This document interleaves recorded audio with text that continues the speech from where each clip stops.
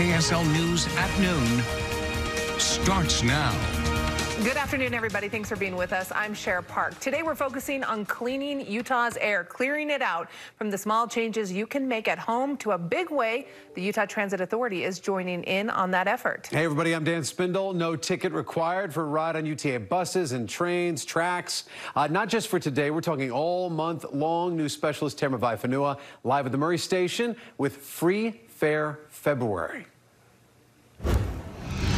Hi, Dan and Shara. Good afternoon. And this is a first for UTA to offer free fares all month long. Salt Lake City leaders said they worked with private donors to cover the $1.3 million cost. But if one Utah lawmaker has his way, free fares would be applied all the time.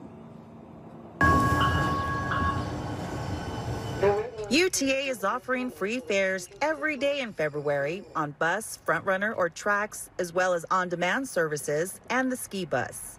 With the inversion temporarily moved out, I saw a lot of people on the bus this morning. Salt Lake City Mayor Aaron Mendenhall jumped on the tracks near Rice-Eccles Stadium to lead the charge. I encourage people to take that plunge if they haven't done it before. Mayor Mendenhall says ditching the car helps clear the air.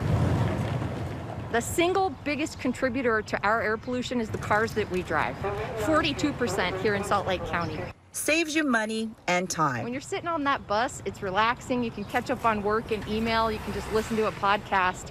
UTA ridership has gone down. In February, an average of 160,000 people ride UTA.